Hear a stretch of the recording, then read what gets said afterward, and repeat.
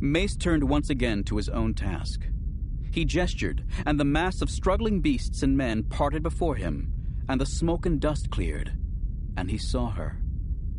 She sat on a ledge like a natural gallery that coursed one long curving wall of the cavern. Her feet hung over the lip, dangling free, a child in a chair too tall for her. "Depa!" She lifted her head and turned to meet his eyes, and knowing what to say would not have helped him because he could not speak.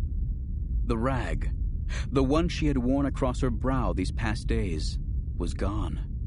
On her forehead, where the Chilactan greater mark of illumination should have been, as it had been in his hallucination days ago at the jungle prospector outpost, on her brow was only an ugly keloid ripple of scar, as though the greater mark of illumination had been carved from the bone of her skull with a blunt knife.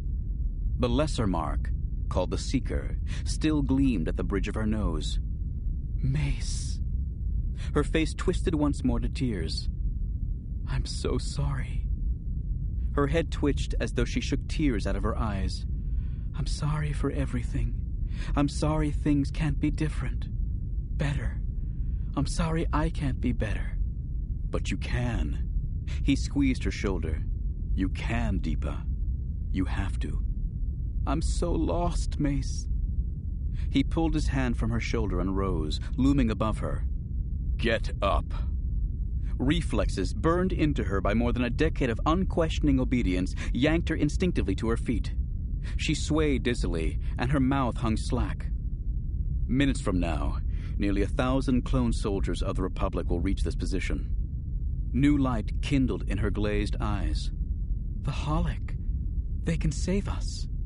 "No," May said. "Listen to me. We have to save them.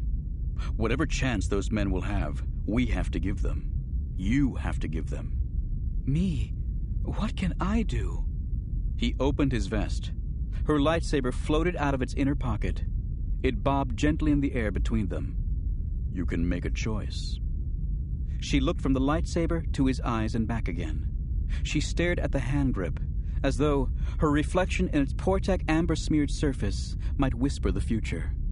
He said, "Take your weapon, Depa. Let's go save those men." She took it.